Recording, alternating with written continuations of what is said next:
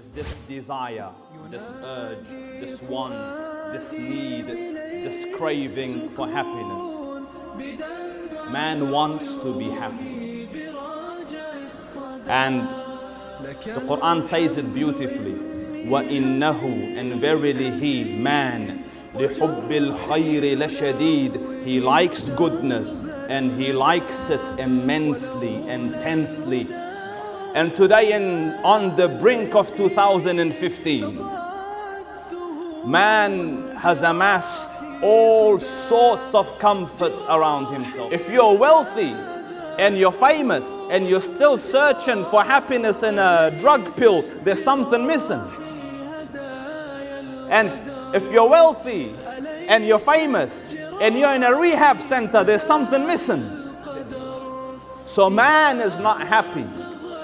Even when he became rich and famous, he was still not happy. So the solution is somewhere else. من عمل صالحا من ذكر أو أنثى وهو مؤمن فلنحيينه حياة طيبة. Whoever does righteous deeds, whether they are male or female, the Quran is specific. من ذكر أو أنثى وَهُوَ مُؤْمِنٌ, on the condition of belief, we will grant them a goodly life. The heart longs for its Lord. And anytime you don't find the Master, the heart keeps longing, so it can't find peace and tranquility. It's seeking, it's searching for that Master. And in every heart, the initial programming is Allah Rabbul Izzah. Test it.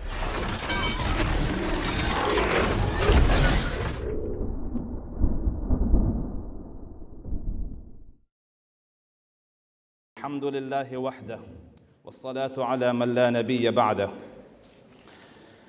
أما بعد. It is in the nature of man, deep within the psyche of man, there is this desire, this urge, this want, this need, this craving for happiness. Man wants to be happy. And the Quran says it beautifully. وَإِنَّهُ, and verily he, man, لِحُبِّ الْخَيْرِ لَشَدِيدٌ, he likes goodness and he likes it immensely, intensely, violently, or as if you were to say it in the language of Hollywood, man likes goodness with vengeance. He wants good, he wants happiness, he wants prosperity, he wants ease, he wants comfort. And look around you. Everything that you see around you is a product of man's desire for goodness. There was a time you used to have to travel from here to there. Traveling became difficult, it became tedious, it became cumbersome. So you thought, how can I improve this for my own benefit? So you forced the animals to take you, the horse and the mule and the donkey, that used to carry you. That required maintenance and feeding and so on, and that became difficult. So you started to find an alternative and you made the automobile, the car. The car couldn't cross the ocean, so you made the Titanic. The Titanic sank, you made the aeroplane. Do you understand that whatever you've done is out of your insistent desire for comfort and goodness for yourself? And today, on the brink of 2015, man has amassed all sorts of comforts around himself. Subhanallah, just imagine. You sit in the thick of winter, and when the click of a button, you get the breeze of summer coming in. Or you sit in the thick of summer, and just with a click of a button, winter comes. It's not here tonight because curtains going cheap on us, but you understand what I mean, the aircon system. Just with a click of a button. You used to have to travel miles on end to get water.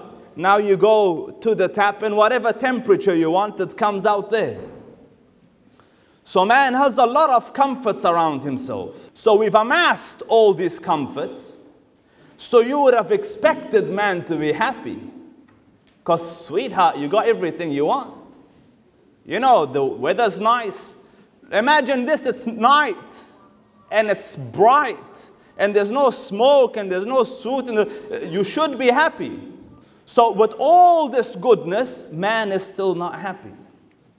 So you think you have all the ingredients that you thought was gonna make you happy. Why haven't you become happy? And depression levels, subhanallah, let's just start with unhappiness levels. In our country, Australia, may Allah protect it with peace and prosperity.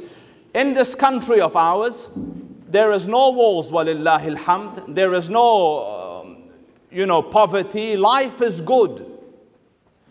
Yet, within the age of 16 to 25, which is the golden years of your life, and for those that are above it, that's still golden, but you understand, this is like the prime of your life. At this age, life is supposed to be good. Yet a quarter of the youth are not happy with their lives. 24.34%, just to be accurate, are not happy with, we are not happy. And the amount that are depressed at any one time, 6% of the youth are depressed at any one time. Research says that before a child reaches the age of 25, in America, 25% or a quarter of the population would have at some point or another suffered depression. With all the material comfort around you, you have found, subhanallah, even if you have time, you've made games for yourself to keep busy. You have iPhone and iPad and iPod and everything, and yet man is not happy. So, where's the secret of happiness? Because you thought it was in the water. If it comes in the tap, I'd be happy. It came, you ain't happy. You thought if the weather was good, I'll be happy. The weather's perfect, you ain't happy. You thought if the night could be bright, I'd be happy. The sky, bright night, you're not happy. What's missing? There's something's missing that is making mankind depressed. And you search amidst humanity. In our beautiful country here, some years ago, we have a population of 20-something million, or at that time we had 20-something million. And in a population of 24 to 27 million, you had 9 million prescriptions of antidepressant drugs. And forget about adults. Little kids are suffering from depression. Smile one. Little kids are suffering from depression. So they asked these little school-age kids, "Kid, why are you depressed? What will make you happy?" So they say this unanimously, 2 things. You listening? 2 things. If I was wealthy and if I was famous, I'd be happy. So if I had money and if I was famous, I'd be happy. And secretly within your hearts, you all feel that too sometimes. If I had more likes on Facebook, or if I had more money, I'd be happy. So what they did, or what I did, I looked at the life of the rich and famous, the movie stars. And subhanallah, do I need to tell you that they're depressed? Overdose, may Allah protect, Ya Rab, and we are no one to judge and no one knows the ending, and may Allah give us a good ending, Ya Rab. But if you're wealthy and you're famous and you're still searching for happiness in a drug pill, there's something missing. And if you're wealthy and you're famous and you're in a rehab center, there's something missing. And go look at the stars of Hollywood and Bollywood and look at the mess that their lives are engulfed in. So man is not happy. Even when he became rich and famous, he was still not happy. So the solution is somewhere else. And we thought, let's medicate. It's a chemical imbalance, so we'll medicate. In the last 20 years, medication for depression has increased 300%. So you think that if I over-medicate, it'll kill the thing. You know, the disease. Yet, the disease has increased with it. If you look at population graphs, the older population, less percentage of them have depression. But as it moves to our time, currently, by the age of 25, 25% of the population has depression. So it's a problem. And what I want to do, inshallah, in the moments available to me, I will give you, because it's not enough time, I'll give you serious solutions from the kitab and also in practice so that you could practice, inshallah. Let's start Quranically. And the beauty is, Allah has given us solutions. Allah Rabbul Izzah has shown us the way. Listen, قال سبحانه, إِنَّا هَدَيْنَاهُ السَّبِيلَ إِمَّا شَاكِرًا وَإِمَّا كَفُورًا. Verily we have shown him the path.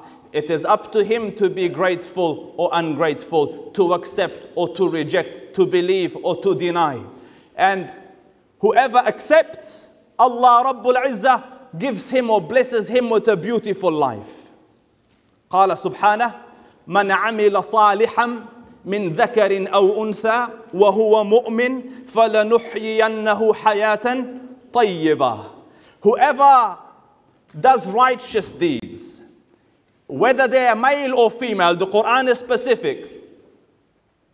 من ذكر أو أنثى وهو مؤمن, on the condition of belief, we will grant them a goodly life. The Quran has the solution. And look at the other side. وَمَنْ أَعْرَضَ عَنْ ذِكْرِي فَإِنَّ لَهُ مَعِيشَةً ضَنْكًا وَنَحْشُرُهُ يَوْمَ الْقِيَامَةِ أَعْمَى. And whoever leaves my path and my guidance and my remembrance, then I will make his life narrow and restricted, confined and confounded. In this life, مَعِيشَةً ضَنْكًا وَنَحْشُرُهُ يَوْمَ الْقِيَامَةِ أَعْمَى. And on the day of judgment, I'll resurrect him blind. So he gets up in Qiyamah and he says, رَبِّ لِمَ حَشَرْتَنِي أَعْمًا وَقَدْ كُنْتُ بَصِيرًا. Oh Allah, why have you resurrected me blind and I could see in the other world, I could see what happened. Allah Rabbul Izzah says, كَذَلِكَ آتَتْكَ آيَاتُنَا فَنَسِيتَهَا وَكَذَلِكَ الْيَوْمَ تُنْسَى. Thus our signs came to you, our verses were rehearsed to you, Islam presented to you, guidance shown to you, you forsook it, forgot about it. وَكَذَلِكَ الْيَوْمَ تُنْسَى. And thus today we forsake you, we forget about you. So on the one side, it is restricted, confined, confounded living. On the other side, for those who accept a righteous and blessed life. Now let's look at the formula, because time's running out. Allah Rabbul Izzah says, مَنْ عَمِلَ صَالِحًا مِنْ ذَكَرٍ أَوْ أُنْثَى وَهُوَ مُؤْمِنٌ. The first requisite of a good life is correct belief. The first requisite of a good life is the correct belief. The correct belief in the oneness of Allah Rabbul Izzah, in who your Lord is, who your Master is. Understand, before we were sent on this earth, Allah Rabbul Izzah gathered all the children of Adam. And he asks, Alastu bi rabbikum, am I not your Lord? So there everyone said, Bala, yes indeed, Shahidna, we swear, you alone are our Lord. That was engraved in the essence of your existence. With that programming you were sent to this earth. And then you woke up in this earth, and the inside and the soul, the depth of your being is yearning for its master. The heart longs for its Lord. And anytime you don't find the master, the heart keeps longing, so it can't find peace and tranquility. It's seeking, it's searching for that master. And in every heart, the initial programming is Allah Rabbul Izzah. Test it. And I looked at footage on end. Allah Rabbul Izzah gives you the test. قال سبحانه فإذا ركبوا في الفلك دعوا الله مخلصين له الدين. When man is in deep waters, as in difficulty and problems, who does he turn to when a bridge is falling down? Oh God, oh God. See that one Lord? There's three sections in the human mind. There's the conscious head, the subconscious head, and the unconscious head. And the unconscious head of man, the programming is Allah Rabbul Izzah. So when difficulty strikes and it transcends the conscious and the subconscious and it hotwires straight to the unconscious, the initial programming comes, and that is only Allah. Look at the story of Cat Stevens. I was drowning and I said, God, if you save me, I will do this. He never said, you know, oh Mother of God, or Mary, or Father, the Son, and the Holy Spirit, or Buddha, or Naf. Da'awullaha mukhlisina lahuddin. It shows that the actual programming is Allah alone. So when you don't find the master, the heart yearns for that Lord. So Muslims, find your Lord first, understand who Allah is, and trust me, it will emancipate you. When you realize Ar-Razzaq, who Allah, who is man after that? That the one who provides me is Allah. I don't need to fear the boss. I don't need to fear this person. I am set free, unshackled and unleashed. When you realize that the one who cures is Allah, and that Allah is your personal Allah. Imagine in sajda, what do you say? Subhana Rabbiyal A'la. Glory be to my Lord who is most high. When that relationship builds and that realization comes that Allah Rabbul Izzah is my Lord, then trust me, I'm not saying you won't get depressed. Because sometimes calamities come. The Quran tells the Prophet, وَلَقَدْ نَعْلَمُ أَنَّكَ يَضِيقُ صَدْرَكَ بِمَا يَقُولُونَ. We understand that your chest feels congested at what they are saying. So you feel sad, but you will conquer it. You'll climb over it. You'll succeed. So therefore, the first thing, Muslims, work on the aqeedah. Khalas, long enough we've gone to graves and to, ropes and to this peer and this buzurg and this master and this thing. Khalas, enough. Let's turn to the Lord of the heavens. Allah Jalla Subhanah. Make that link direct between you and your master, and trust me, it will set you free. And then the second part, and again, this aqeedah is a whole course and there's no time to discuss the aqeedah, so I'm just giving the surface initial part. Fix the belief. Understand who your Lord is. And then after that, do proper deeds. Things that Allah and His Prophet taught you that are designed to make your life good. I researched depression. And currently it's one of the big killers in the world. More than 1 million people per year died due to suicide, due to sadness and depression. It's huge. It's a calamity. And they are looking at ways, where is happiness? Where is the answer? So in that research, I want to spend a few minutes with you, or moments with you, and give some practical steps, if I may. And Islam is not a religion against practicality. If it works, it works. It is part of good deeds. So they researched, because in civilized places, amidst advanced civilizations, it is an epidemic. They came across a group of people in Papua New Guinea, the Kaluli. And if I've said the name wrong, just imagine it's something else, but khalas, it's the Kaluli. They're a very primitive tribe in Papua New Guinea. Now, a person by the name of Edward Shefflin worked with them for more than a decade. And in questioning, he was excessively questioning and trying to find depression inside these people. And amidst the 2,000 he interviewed, he couldn't find depression. They are a primitive Aboriginal people. And I want to point here, the Aboriginals, they have a very pure belief. You know, when the Aboriginals of Ireland, and according to one of the stories, you know how they have story time and stuff, one of that, they believe in a god called Aknatu. Aknatu means a being without a rectum. So they thought that our God is one that doesn't have a rectum, as in doesn't have a rectum. And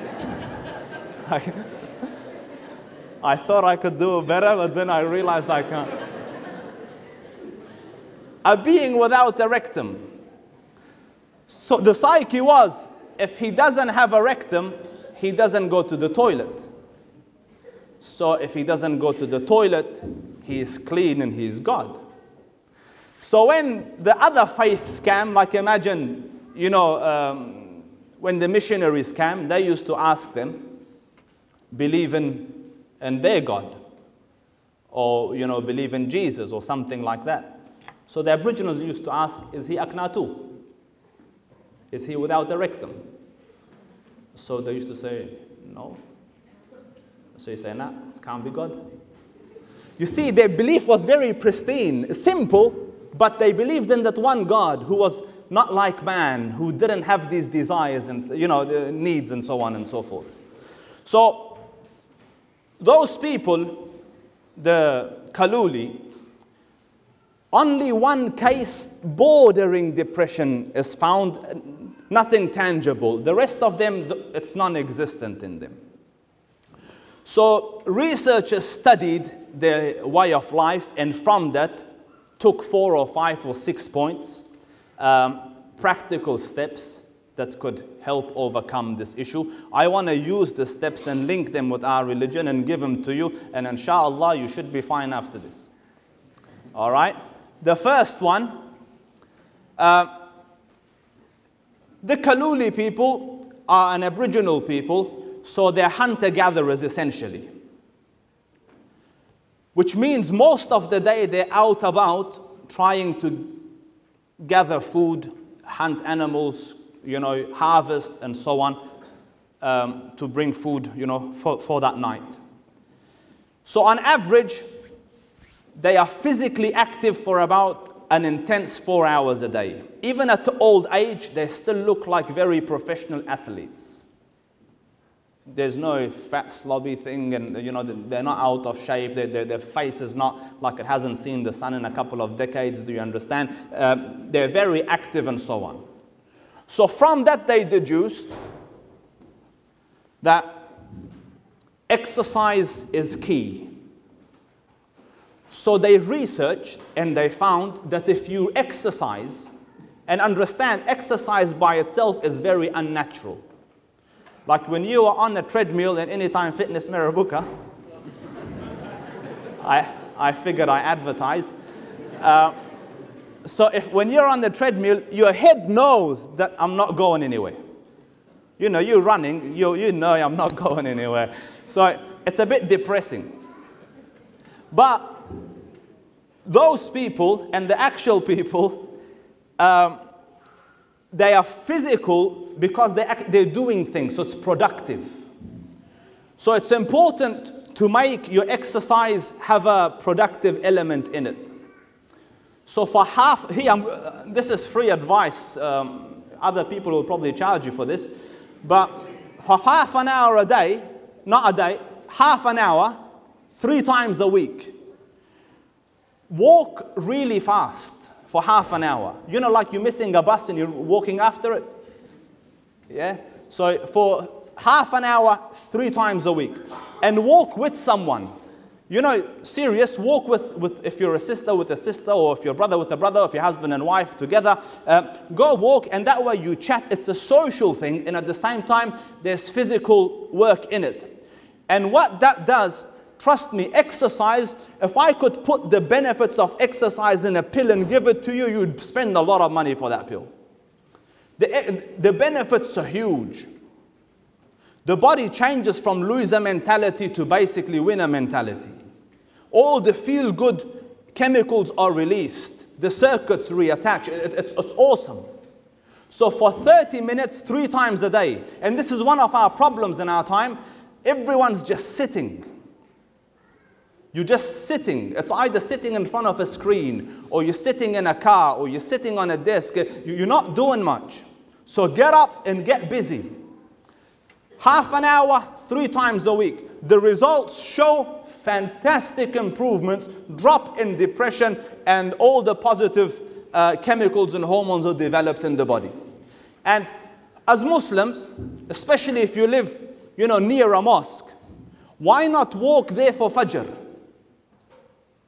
Walk there for Fajr with your family, and it will be and you're actually going somewhere it's productive. Walk there when you come back for Maghrib or something like that. But 3 times a week, just say I'm walking to the masjid. And having said that, I'm conscious that Australia is a big place, so if you live very far away from the masjid, probably won't work for you.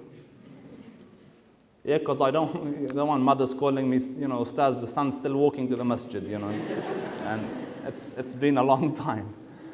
There's no trace of depression left in it. So walk for half an hour and 3 times a week. Trust me, the results are huge. Secondly, we are social creatures. And with modernization and with civilization, the curse of loneliness has come. So even when you sit on a dinner table, have you noticed everyone's on their phone? It's so sad. Serious. So everyone's become lonely and stuck to their own little screens and their own little walls. Yet for 1,800 million years, we were very social. We were hunter-gatherers.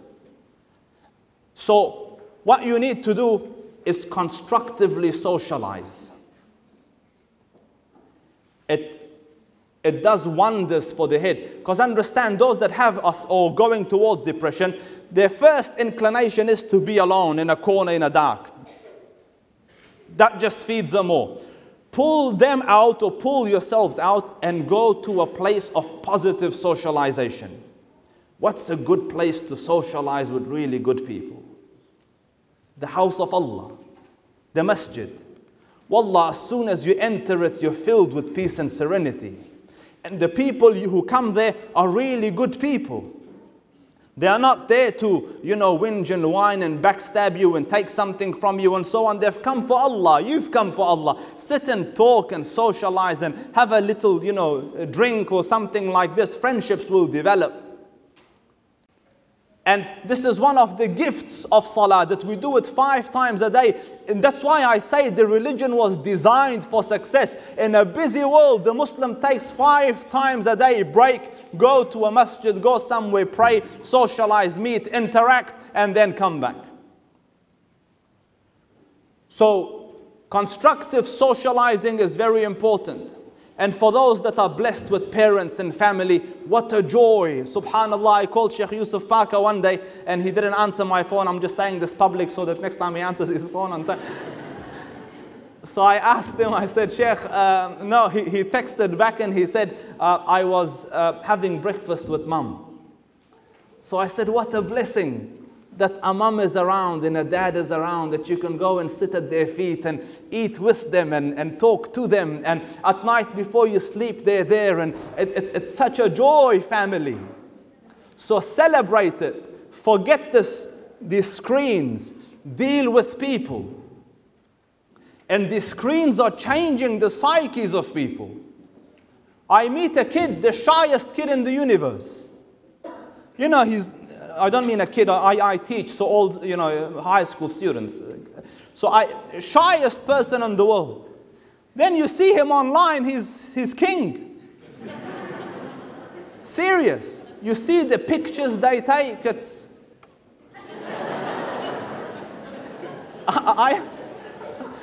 Wallah, I saw one. Because just so you understand the psyche of people, this kid is taking a picture, and I hope he's not here tonight. He's sitting like, you know, that I don't care look, have you know, yeah, like that. And there's two girls around on here.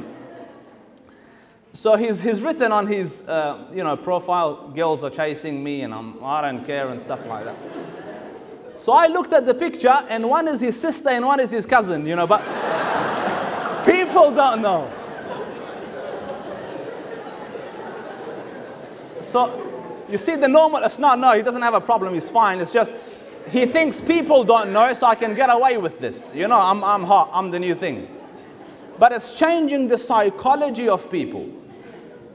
So now they're becoming really good online, really sad face to face. No social skills, no salamu alaikum. So in front of these screens, we have been, we've lost the skills that we once had. And that's why we're moving more and more away from humankind and into our own little worlds that we can control. I don't like this clip, so let me click on another one. I don't like this movie, let me click on another one. And then when you come out to the real world, it doesn't work like that. You know, you don't like him, you have to live with him. So you go, now I'll go back to my little hole. So therefore, socialize face to face. Pull yourselves out of this trap. So I've given you 3 so far. First is correct belief. Second is exercise. Third is socialize. Fourth, eat proper, eat well. Now, let me go through this. My brother's smiling like eat well. 60% of the dry weight of the brain is fat. 60%, if you were to get your head and dry it and, you know, weigh it, the brain, it's 60% of it's fat. So we have ample amount of fat that the body seems to make, but there are 2 types that it doesn't make. They're called the essential fats. If anyone knows this better than me, just pretend I know it more than you, okay? There's 2 types of fats that the body doesn't make. They're called essential fats, and they're basically the omega-3s and the omega-6s. That the body doesn't make. That is based on your intake, what you eat. Now, the omega-6s are inflammatory fats, like they make things, you know, inflame or grow bigger. So, and an inflamed head is a depressed head. Like if the brain is at inflamed level, it's depressed. And the omega-3s are anti-inflammatory, like they shrink it.